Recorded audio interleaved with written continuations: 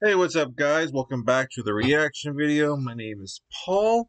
We're here with The War That Changed the English Language. I thought the thumbnail was pretty fun. I think it had like beef, cow.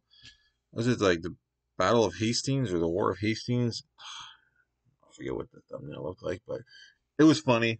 And yeah, we're gonna check it out. From Oversimplified, definitely so far since I've been came back to YouTube, has definitely been my favorite channel. I just love their videos, so you guys should definitely check them out too. But anyways, let's get to the reaction, guys. And if you wouldn't mind, please hit that like and subscribe. That would be great. But let's get to the video. To learn how you can get your first 2 months. Yeah, by the way, like my Renaissance shirt from Wish I got the other day. It definitely feels like I got it from Wish. Probably looks the same way. Feels cheap and looks cheap. Hey, you get what you pay for, right? It's all good. Do this. Wish has a lot of cool stuff too. But anyways, different subject. Let's get to this video. For free. England in the Middle Ages. The sun is shining, the birds are singing, the children are playing in the village square. What a wonderful time to be alive. Hey, you're dying of dysentery. And also are being raided by Vikings. What an awful time to be alive. It's the year 900. Europe is a Viking's wet dream. Raids galore. Hey, you want to go raid Paris? Okay. That particular raid didn't go too well, but the King of the Franks said, "You guys are pretty tough and scary. How about we give you land in northern France, and in return, you protect us from other Vikings?" And it was agreed. The Vikings set up the Duchy of Normandy, and then they went full-on French, converting to Christianity, learning the language, and making babies with the locals. England also had a... I'm sorry I'm pausing it, but with the Vikings, failing against France and helping them out, that's just like, I don't know if you guys seen the TV show Vikings from the History Channel. But that's pretty much kind of like exactly what happened, so I just thought that was interesting. Anyways. its fair share of Viking problems. In the 800s, Danish Vikings had conquered most of the country, but the Anglo-Saxons eventually managed to kick them out, although they left behind a bunch of Viking settlers. Now this guy's king. He sucks. Replace him with his brother. And he was like, "Hey baby, how you doing?" and had a son, and then turned around and was like, "Hey baby, how you doing?" and had another son. And then he died and no one was sure which son to make king. This one, because he's older. Not if I have anything to do with it.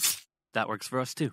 Then he grew up and married the Duke of Normandy's daughter and had a bunch of kids. Remember this one. He's important. Then his advisors came to him and said, "Hey man, all those Viking settlers that are living here, they might band together and kill you. Well then why don't we kill them first?" And so it was. This pissed off the Danish king, who launched an invasion, and the Vikings conquered England once again. Then the Anglo-Saxons unconquered it, then the Vikings reconquered it. The king's family had to go into exile, including Edward. Remember him? He went to Normandy where he lived for 30 years. He and his brother Alfred tried to return to England to retake the throne from the Vikings, but they were betrayed by the Earl of Wessex, who said, "Hey friend, I'll take you to London where all the nobles are waiting to make you king. Oh no, look out, red hot poker in the eyes. I can't see." And thus you can't be king. Edward then escaped back to Normandy. After a few more Viking kings came and went, one finally died without an heir, and Edward was called back to England where he became king. And that's where our story begins.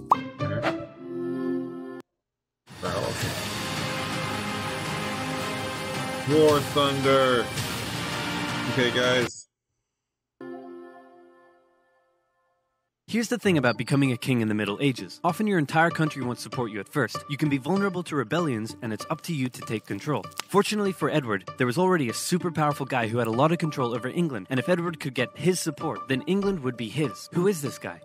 Oh, piss, it's the guy who gave my brother the red hot poker in the eyes. After an awkward moment where Edward exiled Godwin from the country, he eventually had to give in and let him keep his earldom, possibly after Godwin gave him a bunch of gold and said he was very, very sorry.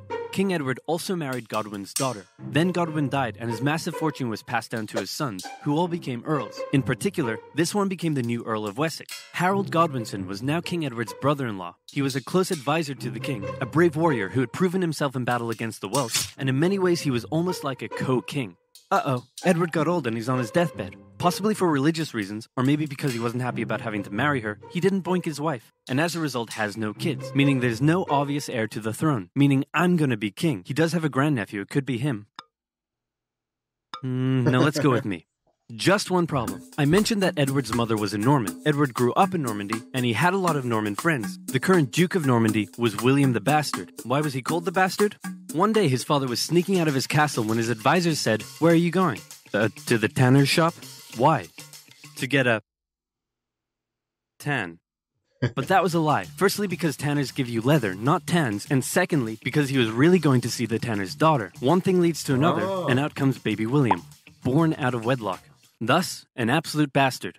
His father died when William was 7 or 8, and he became the new Duke. He spent most of his childhood narrowly avoiding assassination, which probably turned him into the big balls tough guy he's remembered as today. In 1051, the town of Alençon tried to rebel against him, and the townspeople beat on dead animal skins as an insult to his commoner mother. William was furious, and he responded by, well, let's just say it wasn't pretty. That's the kind of guy we're dealing with here. William and Edward were good friends, and Edward allegedly promised that William could have the English throne after him.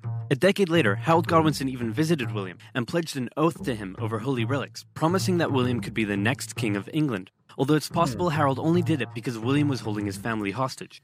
So when William heard that the king was on his deathbed, he said, hooray, I'm gonna be king. So now you have two extremely powerful men who both think they're about to become the next king. But wait. This guy is the King of Norway. He spent most of his life as a warrior for hire, fighting for whoever would give him the most gold. You name a place, he probably fought a war there. Poland? Yep. Estonia? Yep. Against pirates in the Mediterranean? Yep. The Holy Lands? Sicily? And Bulgaria? Yep. He got crazy rich off the back of it and was swimming in gold. Then he returned home and became king. One of the previous Norwegian kings had made an agreement with one of England's Viking kings, saying that when that Viking king died, the King of Norway would get the English throne. Hardrada felt that because of this agreement, he was now entitled to the English throne. He was also eager to go on one last big conquest that would turn him into a legend. So when he got word that Edward was on his deathbed, he thought, I'm going to invade England, and then I'm going to be king. So now we have three extremely powerful men who all think they're about to become the next king of England, and that means somebody's probably about to get hurt. Back in England, Harold Godwinson is watching over the dying King Edward. Suddenly, he comes out with a shocking announcement. Hey, everyone, gather in. That's it. Come closer. Don't be shy. Okay, All so right, I've got bad news. guys, The king is dead. back. I know. Yeah. All right. Well, we're back. On with the show. Very sad. But good news. He said that I should be the next king. So, hooray for me. And, oh yeah, he said that if he once told anyone else they could be king, that he doesn't like them anymore, and they should just stay in Normandy. And also he said that no one should ask. I wonder who's going to be king. My guess is, I have no idea how the history of this. I'm going with the bastard. Any further questions? Okay, good talk. Go do whatever it is you do.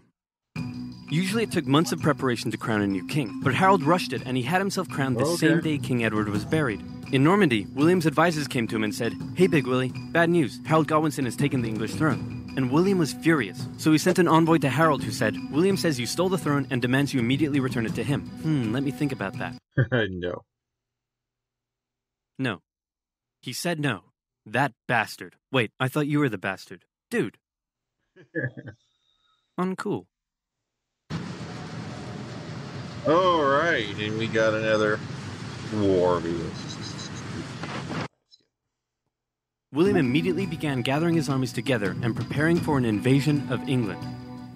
Now, killing a king was generally frowned upon in old-timey Europe because they were considered to have been chosen by God himself. So back in Normandy, William had to get God on his side. He needed the Pope's blessing for his conquest, so he went to the Pope and said, Godwinson made an oath to me over holy relics, and then he usurped the throne. Can I kill him? Sure, why not? So the Pope gave William his blessing, meaning William now had God on his side. Everything was ready to go. Just one problem. The wind. It was blowing the wrong way, and William had to wait with his army in Normandy, while Godwinson waited with his army in the south of England. They waited, and waited, and waited, and then William said screw it and sailed for England and got shipwrecked because the wind was blowing the wrong way. So then he decided to keep on waiting. They waited for 2 months and the wind never changed. Eventually Godwinson got bored and also ran out of food for his soldiers, so he sent them all home and he returned to London. The south coast was undefended and all William could do was keep waiting. While the northerly wind kept William in Normandy, it was carrying Hardrada and his Viking army to England. Hardrada landed near the old Viking city of York and defeated a regional army led by the Northern Earls, and York surrendered. When Godwinson heard about this, he must have been pretty upset. He had just disbanded his army, and now he had to gather them all together again and march all the way north. He made the exhausting journey in just 4 days, which is crazy quick, and he caught the Vikings off guard and unprepared for battle. The two armies stood on either side of the river Derwent. Legend says that a berserker Viking single-handedly held the only bridge crossing the river, dodging arrows and fending off attackers, until some English soldiers got under the bridge in a barrel and gave him the old spear in the jewels. This gave the Vikings enough time to form a shield wall, but because they'd been caught off guard, many weren't wearing their chainmail and armor, and the English eventually defeated them, killing Hardrada, and with him, bringing the Viking era in England to an end. Still waiting. Maybe I was wrong with my prediction. Finally!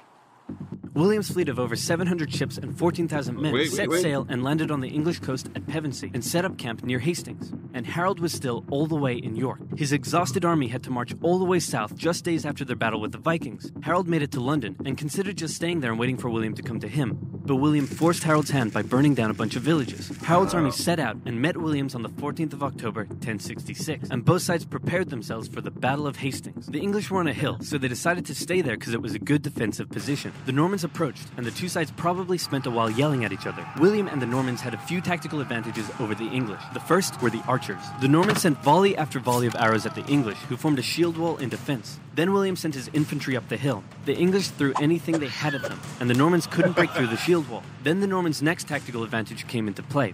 William sent his cavalry up the hill, but even they struggled to break through the shield wall defenses. Wave after wave of infantry and cavalry came, and Harold knew all he had to do was let the Normans exhaust themselves and he would win. But then something a bit strange happened. It's possible the Normans incorrectly believed William had been killed. Maybe they lost their will to fight against the shield wall, or maybe it was an intentional deception tactic. But suddenly, the Norman forces turned and ran away from the English. Believing they had won, the English broke their shield wall and chased down the retreating Normans, who then turned around, encircled the English troops, and cut them down. In the chaotic fighting that followed, Harold Godwinson was killed, the most popular theory being that he took an arrow in the eye. The English were defeated, and William had won. He was no more just a bastard. Now, he was a conqueror. At first, the English nobles were reluctant to make him king, but William burned down a few more villages, and the nobles eventually gave in and offered him the crown. As he was coronated, the local villagers in Westminster let out a cheer of support, but William thought it was a riot, so he burned down the village. William then had to go on a long and costly campaign of quelling rebellions and burning down villages all over England to force the people into submission. And England went through a massive transformation under its new Norman rule. English nobles were replaced with Normans. They built castles and grand cathedrals, but one of the most interesting changes occurred within the English language. The Normans brought their dialect of French to England, and it merged with Old English in ways we still live with today. First of all, the Normans were obviously the ones in power, so words related to power like government, judge, castle, and crown come from the Normans. Words that are considered posher or more refined are usually the Norman ones. At first, the Anglo-Saxons probably weren't that friendly to the Normans, while the Normans likely weren't that amiable towards the Anglo-Saxons. An Anglo-Saxon might come into a room, but a Norman would enter into a chamber. An Anglo-Saxon might buy themselves a shirt, while a Norman would purchase a blouse. And while that filthy peasant's new shirt may be fair,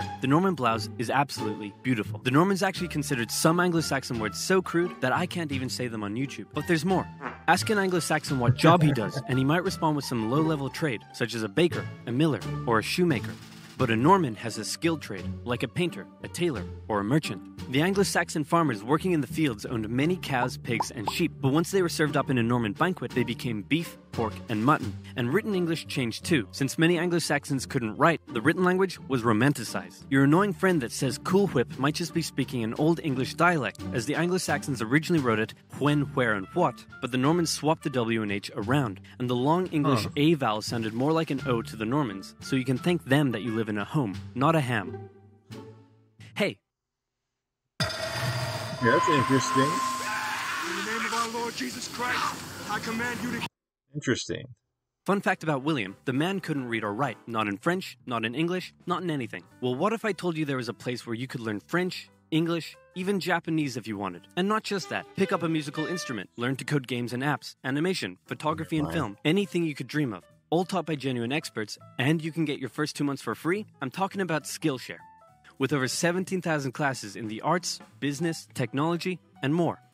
I get a lot of comments asking how I create these videos, and the answer is a mixture of After Effects, Photoshop, and Illustrator. You can find classes for all skill levels on Skillshare.